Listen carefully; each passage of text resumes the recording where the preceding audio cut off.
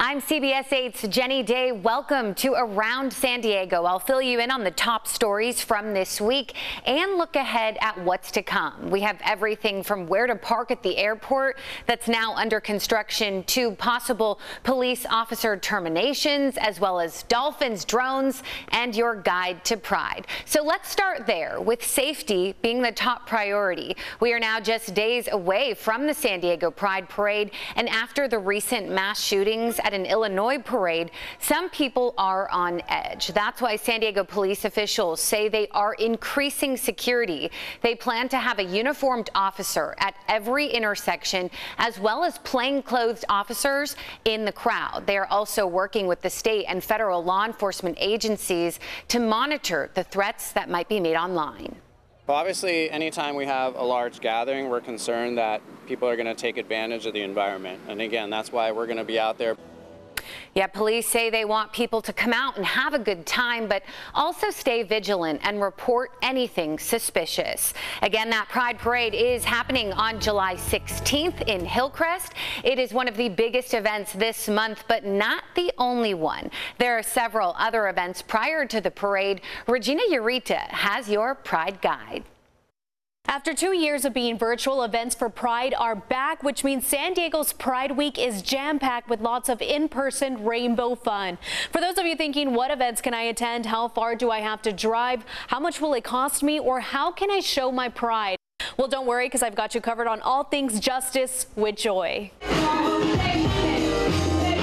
If you're interested in female or non-binary empowerment, start with SheFest on July 9th, an event that celebrates and supports LGBTQ+ women and non-binary people in San Diego. The event is hosted by a volunteer committee that kicks off San Diego's Pride Week in July. There will be special music performances, workshops, art activities, and interviews with LGBTQ+ activists. The event is located near the Hillcrest Pride flag on University Avenue and starts at noon. If you skip Sunday Mass and want to support San Diego's LGBTQ+ community, you can join St. Paul's Episcopal Cathedral in their fantastic and colorful event. Light Up the Cathedral will take place on July 13th at 7 p.m. You can join LGBTQ+ faith leaders and other locals as they gather together to celebrate faith and resilience. The event will start with an evening mass, and after the service, the cathedral will be lit up with hundreds of LED rainbow colors for Pride Month.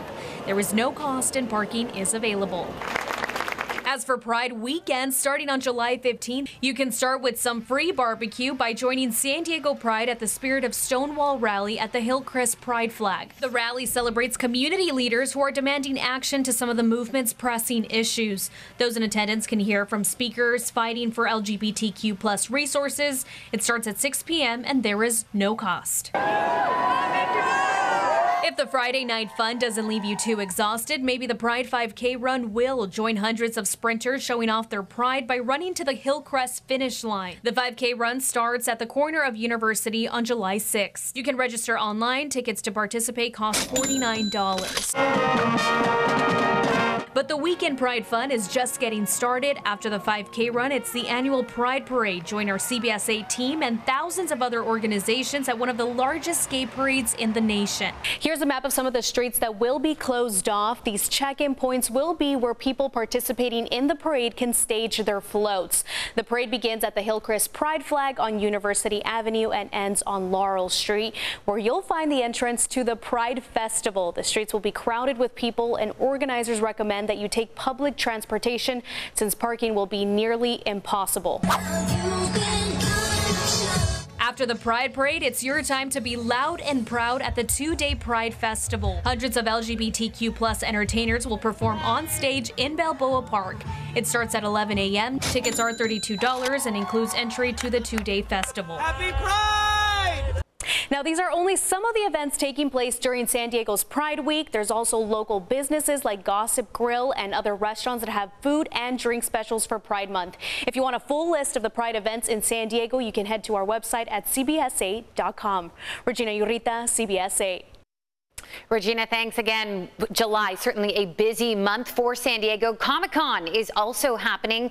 Mayor Todd Gloria says these events are critical to our economy. They are expected to bring in hundreds of thousands of tourists who will stay in hotels, eat at local restaurants, and shop at local businesses. These are dollars that we use to address homelessness, to fix our roads, to fund our parks and our libraries, and just about every other city service that we provide that keeps this city running. In 2021, overall, visitors spent over $7 billion in San Diego, which is lower than pre-pandemic levels. But there were 24 million visitors in 2021, which is 60% higher than in 2020. Speaking of tourism, summer travel may be getting a little more hectic at the San Diego International Airport as they start a new construction project, causing some traffic rerouting. CBS 8's Brian White shows us how the construction will change the traffic flow. A busy day here at the San Diego International Airport for 4th of July travel, but starting tomorrow may get even more congested as they begin a major construction project here at Terminal 1. Coming in, it's pretty bad. With all the construction going on, there was a lot of things that were backed up. Lots of people coming and going on the July 4th holiday, and that meant a lot of traffic. It's crazy. It's really congested, and if you don't know, who your driver is or where they're coming from, it's very hard to see and understand who's picking you up. Most flights were on time today. Our Southwest flight took off on time from Midway, landed here on time. We were perfect. Bill Girth and his wife are visiting for a few days, and their flight out was delayed just a little bit. 20-minute delay. Not too bad. Actually, it helped us because we were 20 minutes behind.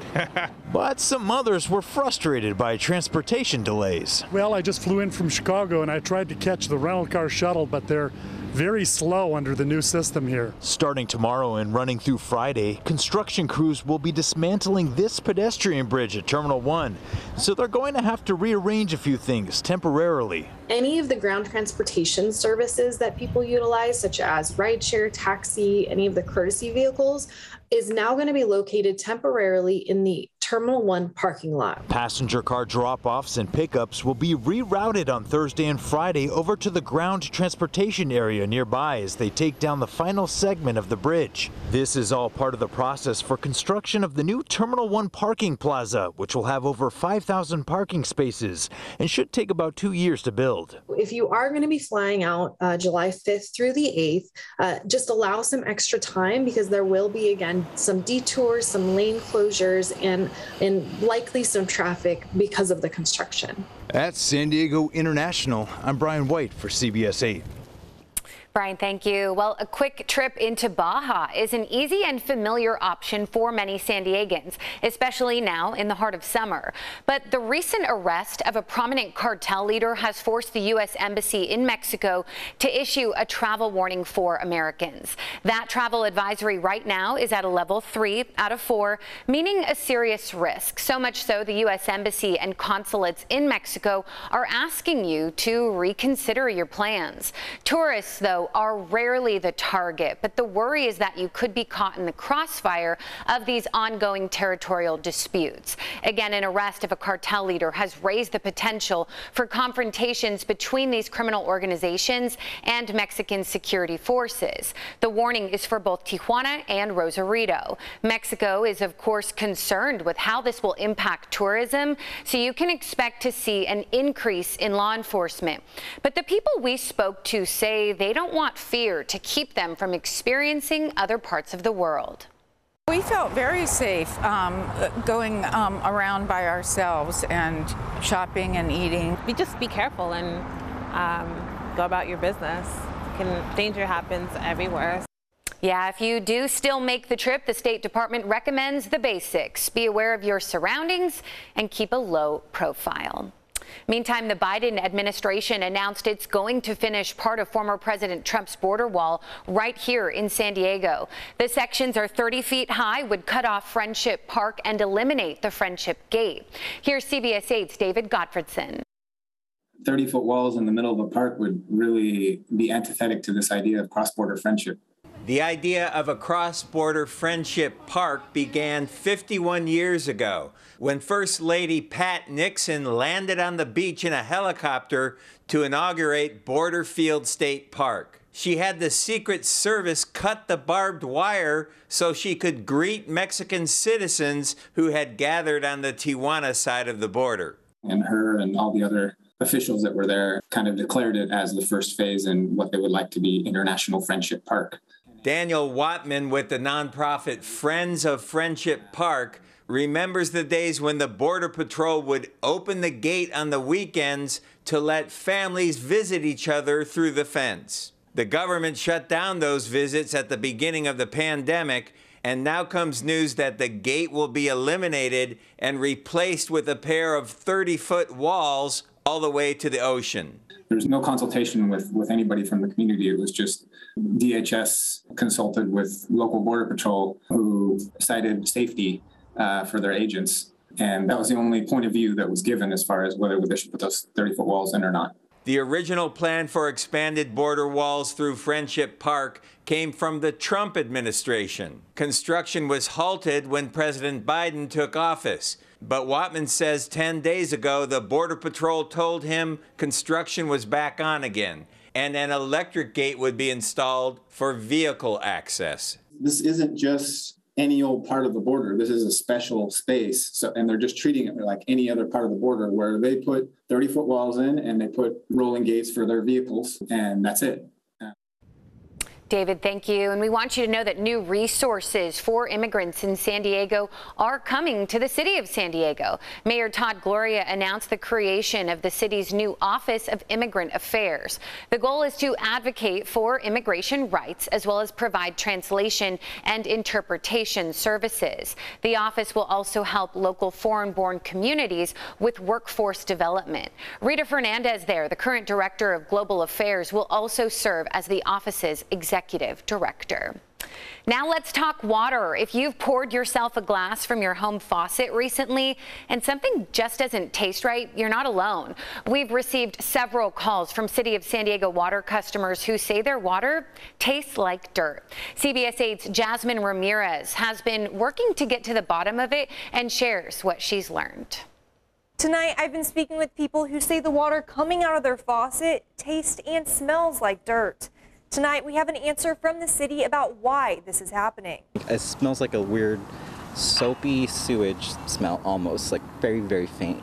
Had you noticed that happening in the past? Honestly, no. An apartment manager who wishes to remain anonymous got a similar complaint from her tenants. Last Wednesday, I got a call from a property over on Nutmeg and Bankers Hill stating that his water from the tap tasted like dirt. People living in Bankers Hill, Hillcrest, Golden Hill, North, and South Park have all told me their water's taste or smell has changed. So at first I just mentioned to my partner, I was like, hey, maybe it's our faucet, maybe it's our shower head, maybe we need to clean with different products or something. But then after a while, I was like, maybe it's something else. I emailed and called the San Diego Water Authority and the city. I received a statement from the city tonight saying San Diego water customers may notice a temporary change in taste and smell of drinking water caused by an organic compound called MIB. It's like once or twice I'll smell it throughout the day, but after a while I'm kind of getting used to it, which is not good. Some kinds of algae and bacteria can be found in lakes and reservoirs, and advanced treatments could remove them. MIB concentrations are known to increase in the summer months when levels are low and water temperatures warm up. The city says while the taste and odor can be unpleasant, MIB does not have any adverse health effects and is not toxic or harmful. The drinking water is produced by the Alvarado Water Treatment Plant. That plant provides water for customers in the central section of the city. I found some helpful tips online for anyone struggling with their tap water. You can try adding lemon juice or chilling the water to improve the taste. I wish the city would let people know what's going on so that you don't find out by drinking it yourself. And again, the city says the water meets all quality standards and is safe to drink. They expect the smell and odor to go away in the next few days. Jasmine Ramirez, CBS 8. And don't forget, here at CBS 8, we are working for you. If there's an issue you'd like us to look into, email us at workingforyou@cbs8.com. Well, about 20 San Diego police officers could soon be fired if they don't comply with COVID guidelines. The city granted religious and medical exemptions in December, but now the city says those who opted out of the vaccine are still not meeting standards. In addition to the police department, the city says termination letters have been sent to 24 other employees in various departments for failing to comply with the weekly testing requirement. Now, providing a negative COVID test once a week is required if you are one of the hundreds of city employees who did not get the vaccine and requested an exemption. Overall, about 45 city employees could soon be fired. I spoke with the head of the San Diego Police Officer Association, who said this is like pouring gasoline on a fire that is already burning out of control. Now, that's because recruiting and retaining officers has been an issue for years. The president, Jared Wilson, went on to say that already 240 officers chose to go elsewhere in the last fiscal year. That, combined with rising crime rates and high response times, the association says the city cannot afford to lose even one more officer. The Police Officers Association is asking for the mayor to revisit this decision, saying it will only put further strain on the department and truly comes down to public safety. The city, of course, argues it's also looking out for public safety. A city spokesperson told me that the 45 people who received termination notices have, for the most part, never taken a test since it became a requirement about 3 months ago. If they change their mind and agree to take the test, they can immediately keep their job. City employees otherwise are at a 90% vaccination rate. Well, we are learning the family of Rebecca Zahau has dropped a lawsuit against former San Diego County Sheriff Bill Gore. Sheriff's investigators ruled Zahau's death in 2011 a suicide after her body was found bound and gagged, hanging from the balcony of a Coronado mansion. CBS 8's Kelly Hessedal explains what the Zahau family plans to do next. Well, the family had initially sued Sheriff Bill Gore, former Sheriff Bill Gore, over documents related to the case that they say the sheriff was hiding. But they have now dropped that lawsuit against him. Take a listen to what the family's attorney, Keith Greer, told me just minutes ago. We found out, shockingly, that we were looking for what the sheriff's instructions were to that group of 3 officers that were reviewing the evidence again for a second time. We just wanted to see in writing, what he told them to do. And we found out by his declaration that he never put his instructions in writing. And so Greer says they dropped the lawsuit against Gore because he says there was nothing else to gain from him in this case. He says the instructions they wanted apparently don't exist. He also says, according to the pleadings, that Gore has admitted to not giving the whole case file to the Zahau family. Now, the family initially had wanted him to be deposed, but Greer says the judge sided with the county and ruled that that would not happen. Now, the family is turning their attention to the medical examiner, trying to get the cause of death on the death certificate changed from suicide to undetermined or homicide. You may remember Adam Shacknai, Jonah Shacknai's brother, was found guilty of her death in a civil case back in 2018. The jury awarded the family $5 million in damages. And Greer says that they were able to get the cause of death changed on the death certificate. The hope is they can then get the case reopened. He says the goal in all of this is to have Adam Shacknai held criminally responsible for Rebecca Zahau's death. Kelly Hessedal, CBS 8. Kelly, thanks. And also this week, a California woman was given a new lease on life. She was convicted as a teenager for killing the man who had forced her into prostitution. Governor Newsom granted a pardon to Sarah Cruzen, who is now 44 years old. CBS 8's Richard Allen has more on her fight and more on what other young victims of human traffickers have to say. Well, that's right. This case has stirred the debate over the way courts often treat survivors of abuse, especially when they're teens. I definitely know I deserve punishment. I mean, you don't just take somebody's life and think that it's okay. This is Sarah Cruzan speaking from prison in 2009, 15 years after she fatally shot George Howard, a family friend who she says had begun abusing her when she was 11 years old and began to sexually traffic her when she was 13. I found the ability to believe in myself. I have a lot of good to offer. Cruzan, who lived for a while with family in San Diego, was 16 years old when she killed her pimp in a motel room in Riverside, and 17 when she was sentenced to life in prison without the possibility of parole. She went on to serve 18 years behind bars before Governor Newsom's predecessor, Jerry Brown, agreed to her early release. She's a victim. She was trafficked. She was tortured. And then she was a minor when all this started.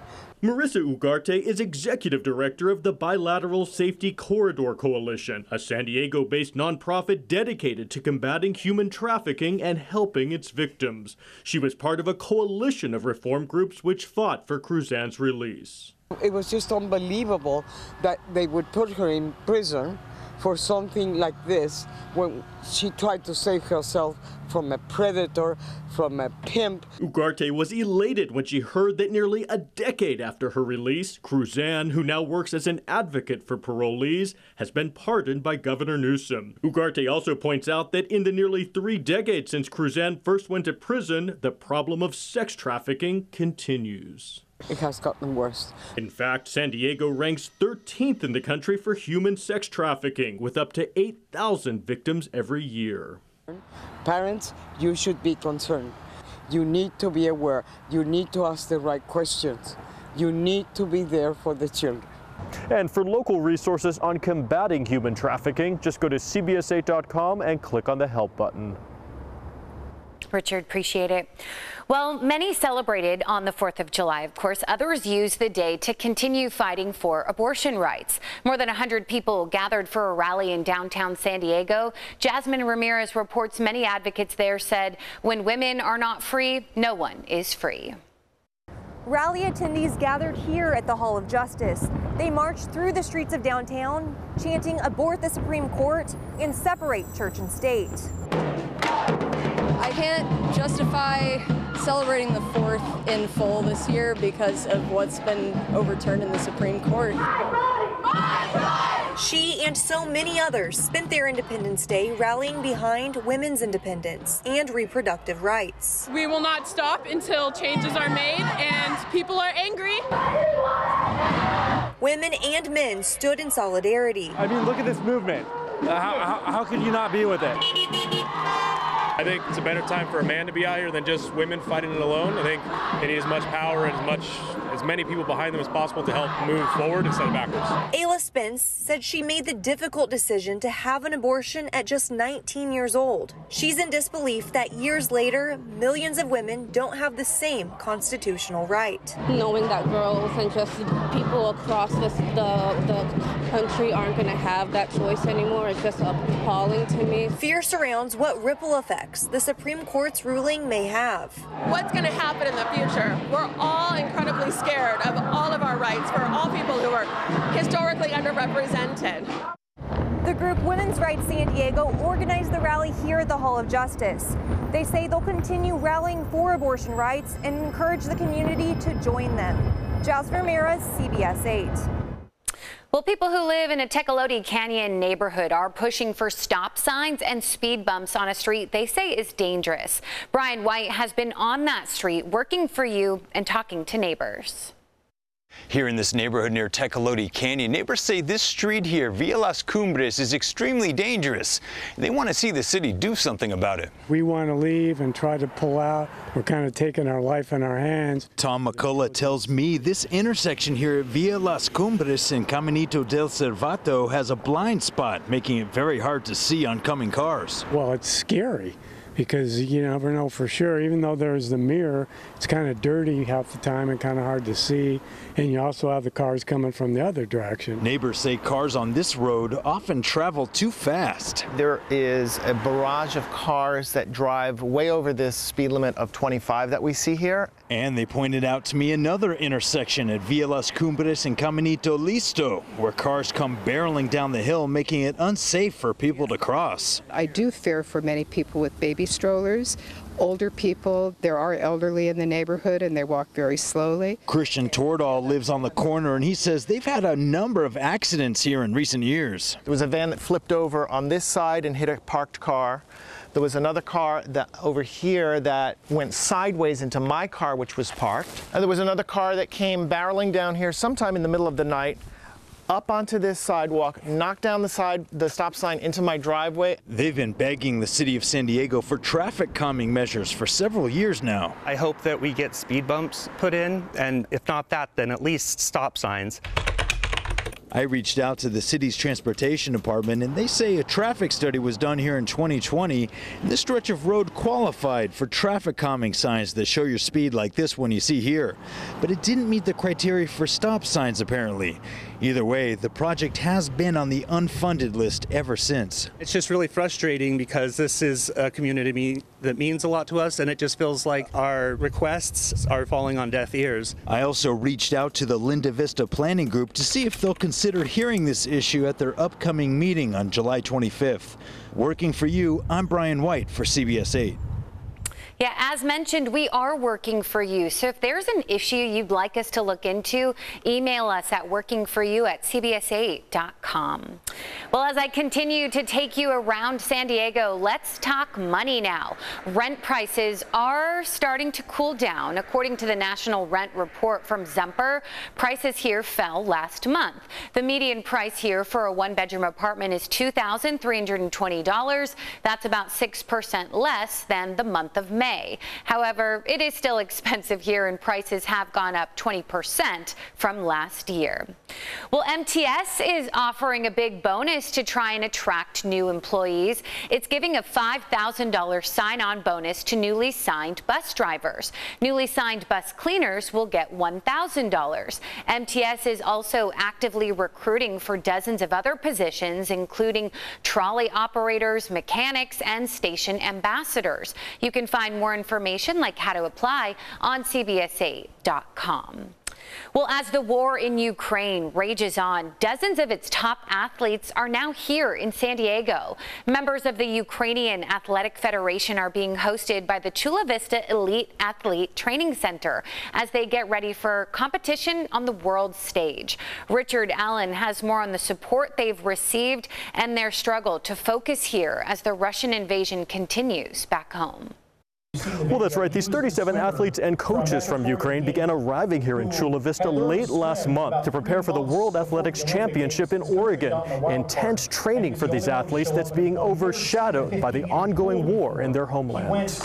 It is our hope that you feel and experience our hospitality, our welcome. For more than a week, these track and field stars of the Ukrainian Athletic Federation have been hosted by the Chula Vista Elite Athlete Training Center, a U.S. Olympic and Paralympic training site. Us here in this country have little idea all that you and your families have experienced.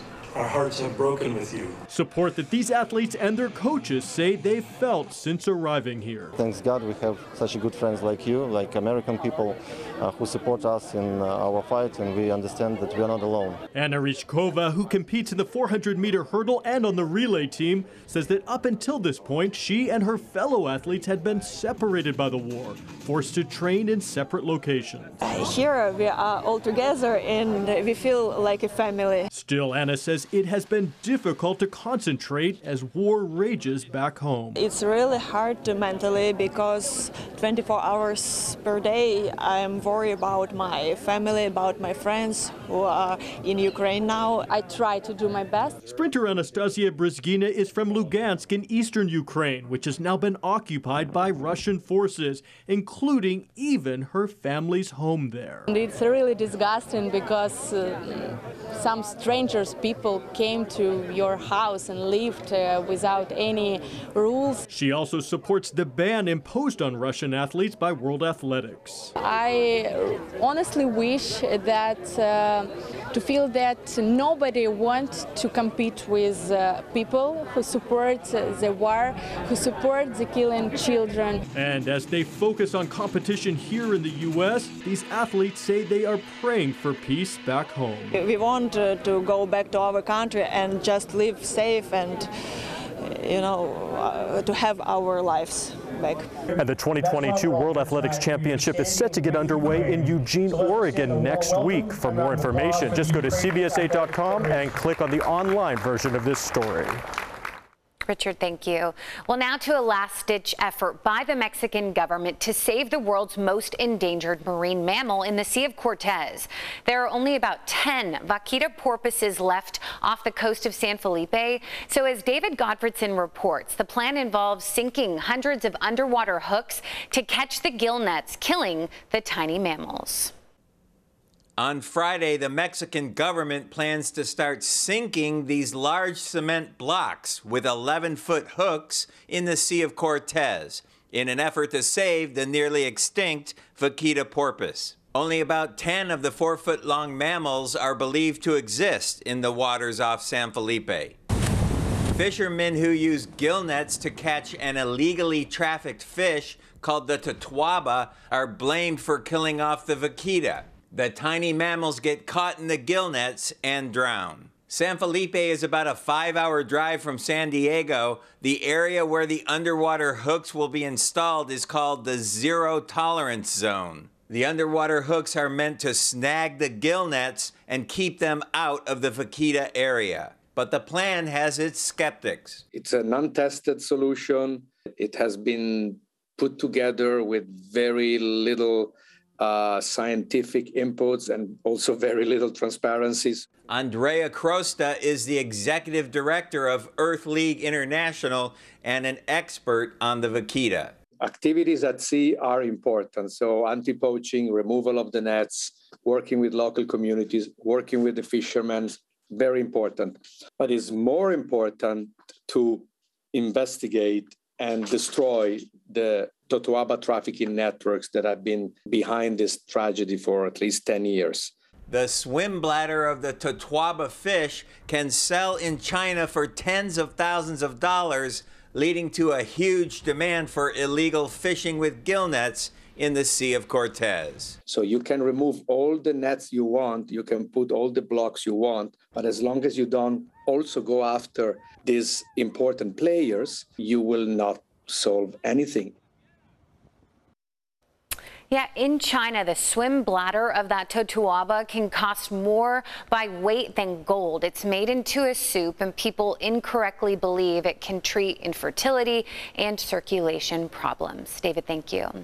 Well, our beaches, however, here locally are looking cleaner after the mess left behind over the 4th of July holiday. From Oceanside to Ocean Beach, volunteers picked up nearly a ton of trash. They picked up a total of 1,645 pounds of trash on July 5th. Wow. Ocean Beach's Dog Beach was by far the heaviest haul, with volunteers bringing in 735 pounds of trash. Fiesta Island, 450 pounds of garbage and 143 pounds at the Ocean Beach Pier. Oceanside Pier had 111 pounds. So certainly our thanks to the volunteers with the Surfrider Foundation who spanned out across our coastline to pick up that trash. Their biggest concern, cigarette butts and plastic. Unlike other materials, it doesn't break down. So it's not like paper or aluminum even, where it's breaking down and becoming inert or nothing essentially. Plastic breaks up. So while you might not be able to see it after some time, it gets smaller and smaller and smaller. And all throughout its cycle of doing that, it's getting eaten. So it's finding its way into our food chain and finding its way into our fertilizers. It's getting small enough that it's getting absorbed as rainwater. It's truly everywhere. Yeah, that is Alex Farron with Surfrider Foundation San Diego. She says about 50 volunteers showed up in OB picking up trash on what she refers to as the dirtiest day of the year. Volunteers spanned out again all the way up the coastline and ranged in age from 80 to 9 years old. I found cigarettes and some plastic shovels and some paper. And what do you think about when you see trash on the beach? What do you think about that? I think it's sad because animals could die eating that because they don't know what that is. Yeah, it is sad. We can do better, right? She was out there with her mom and grandma, so 3 generations of their family helping keep our beaches clean. Her mom says her kid's future is at stake, and she says we need to be doing everything we can to save the environment. Well, the fair also wrapped up on the 4th of July with nationwide supply chain issues and staffing shortages. This year, we didn't see as many people in years past. According to a fair spokesperson, the fair saw an average of 46,000 people a day, and I was one of them. That's down 19%, though, actually, from 2019. Saturday, total attendance hit over 848,000. But in 2019, total attendance reached more than 1.5 million over those 27 days. And while attendance is down, fair spending has reached new levels. In 2019, there was only one day when spending topped $1 million. This year, at least 4 days reached that milestone. Well, even though the 4th of July is now well behind us, I want to make sure that you saw that drone show in IB. Imperial Beach tried something different this year. The usual fireworks show was replaced by a high-tech drone show with colored lights impressing a lot of people. Here again is Regina Ureta. It's 4th of July, and for some people, that means heading to the beach to celebrate and eventually ending your night watching a nearby fireworks show. But this year, the city of Imperial Beach replaced smoke and debris and instead welcomed a new display of lights. 180 colorful and festive synchronized drones flew over the beach pier at night to put on a different type of light show, a new entertainment that beachgoers didn't know how to react to at first. Oh, I looked it up because everybody was saying, it's not going to be the same at the beach, you know. But I looked it up. I thought it was pretty cool, and everybody's like saying different things, and I said, hey, why not give it a shot? The unexpected change came after the company in charge of putting together a fireworks show canceled on the city. To salvage the night, city manager Andy Hall says that's when the city came up with a drone show. They're able to customize the show, so they're able to put in some images that are specific to Imperial Beach. They can synchronize some of the images to the music, so it's pretty cool. While some are used to a traditional fireworks show, the futuristic display that had lights changing in different shapes with thousands of colorful combinations intrigued many who had never seen a high-tech drone show. We're used to the fireworks show, but we're willing to give it a try to see how it comes out, so I'm excited. Some even saying they didn't mind the change and were at the beach just looking forward to enjoy some music by the water and spend time with the family. I've never seen a drone show, yeah, we're looking forward to it. It's one of the first time a drone show has taken flight over San Diego. Verge Aero, the drone company, says it helps to reduce wildfire risks, pollution, and loud noises. I'm really excited, and we're really excited. You know, we're always trying to push the boundaries of where we can fly the drones. You know, flying out over a pier is just a really awesome experience, and we're really excited to bring it to San Diego and just to bring it to another place that we've never flown before. Adding that this type of new entertainment is becoming popular and has been replaced by fireworks shows dozens of times. Pretty cool, Regina, thanks. Hey, well, also this week, Carlsbad's new Village Arts Center started the first stage of its $2.5 million makeover. On top of renovations, the center is also getting a new name in honor of Dia Hurston, a local legacy in the arts. This will be the first arts center in the country named after a black woman in the past 50 years. I am so pleased to be recognized for all the volunteer work that I've done in this community over the last 35 years. How does it feel? It feels great. Congrats! Construction on the Dia Hurston new Village Arts Center will finish this fall. As always, thanks so much for staying informed and caring about what's happening in our great community. Hope you join me once again as I take you around San Diego. Have a great rest of your day. I'm Jenny Day for CBS 8.